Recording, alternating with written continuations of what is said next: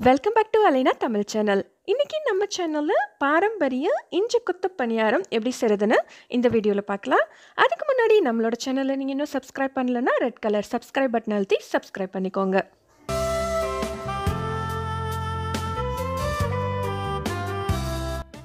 இஞ்சி கொத்து பணியாரம் செய்யறதுக்கு 1/4 கிலோ அளவு மைதா மாவு எடுத்துர்க்கேன். அதாவது 2 கப் எடுத்துக்கலாம். இது கூடவே 2 டேபிள் ஸ்பூன் அளவுக்கு அரிசி மாவு ஆட் பண்ணிக்கிறேன்.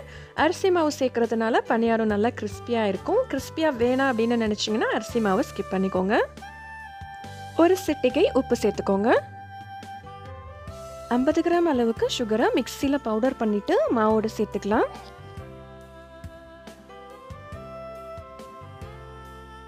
1/4 டீஸ்பூன்லயும் பாதி அளவுக்கு இட்லி சோடா அதாவது பேக்கிங் சோடா ஆட் பண்ணிக்கோங்க. ஆட் பண்ணிட்டு எல்லாத்தையும் நல்லா மிக்ஸ் பண்ணிக்கலாம்.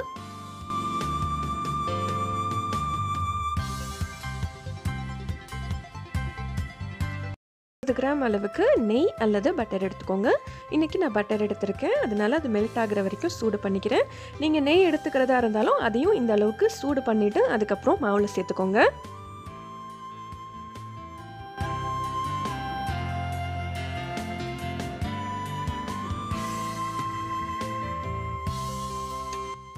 இப்போ சூடான நெய் ஆட் பண்ணியிருக்கிறதுனால இதை ஸ்பூன் வச்சு இந்த மாதிரி மிக்ஸ் பண்ணிக்கலாம். நல்லா மிக்ஸ் பண்ணதுக்கப்புறம் சூடு கொஞ்சம் ஆறிடும். அதுக்கப்புறமா நம்ம கை வச்சு சப்பாத்தி மாவு மாதிரி பிசைஞ்சிக்கலாம். தேவைப்பட்டால் அப்பப்போ கொஞ்சம் தண்ணி ஆட் பண்ணிக்கோங்க. ரொம்ப தண்ணி ஆட் பண்ணிங்கன்னா மாவு ரொம்ப தண்ணியாக ஆகிடும். அதனால கொஞ்சம் ஒரு ஸ்பூன் அளவு தண்ணி ஆட் பண்ணி சப்பாத்தி மாவு மாதிரி பிசைஞ்சிக்கலாம்.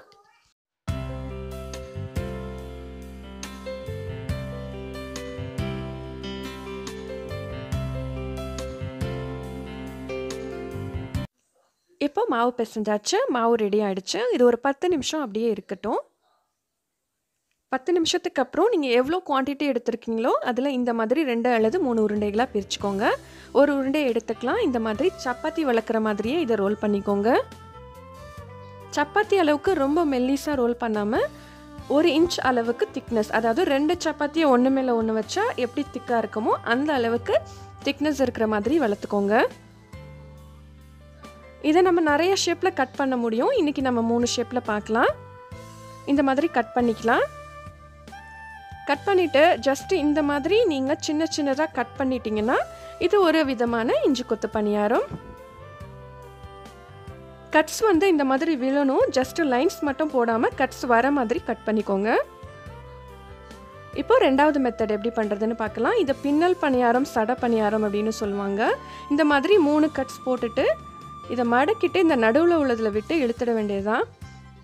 இதை பின்னல் பனியாரம் அப்படின்னு சொல்லுவாங்க. இந்த மெத்தட்லேயும் பண்ணலாம். 3வதாக இந்த மாதிரி கட் பண்ணிவிட்டு 2 கார்னரையும் ஒட்டிடுங்க. கை வச்சு அமுக்குனிங்கனாலே ஒட்டிக்கும். அதே மாதிரி இன்னொரு சைடும் ஒட்டிக்கலாம். இது இன்னொரு மெத்தட் ஆஃப் பனியாரம். ஒரே மாவில் 3 விதமான 3 டிஃப்ரெண்ட் பனியாரம் பண்ணிக்கலாம். ரொம்ப ஈஸியான மெத்தட்னா இதுதான். இதை தான் இஞ்சி கொத்து பணியாரம் அப்படின்னு சொல்லுவாங்க, கொத்து கொத்தாக இருக்கிறதுனால. பாருங்க, இப்படி தான் இருக்கும் பார்க்குறதுக்கு. இந்த மாதிரி எல்லா மாவையும் நம்ம ரெடி பண்ணிக்கலாம்.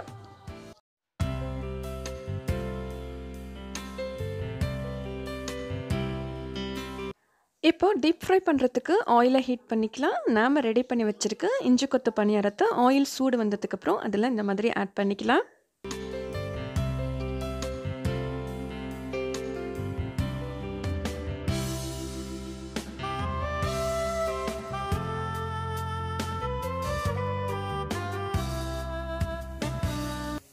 ஒரு சைடு நல்லா ஃப்ரை ஆனதுக்கப்புறம் இன்னொரு சைடை இந்த மாதிரி லைட்டாக திருப்பி விட்டுக்கலாம். லைட்டான கோல்டன் ப்ரௌன் வந்தோடனே பணியாரம் நம்மளுக்கு ரெடி ஆகிடும். பாருங்கள், இதுதான் கரெக்டான கலர். இந்த கலர் வந்தோடனே நீங்கள் பணியாரத்தை எடுத்துடலாம். ரொம்ப நேரம் அடுப்புலையே வச்சிங்க அப்படின்னா அது ரொம்ப டார்க் கலராக மாறிடும்.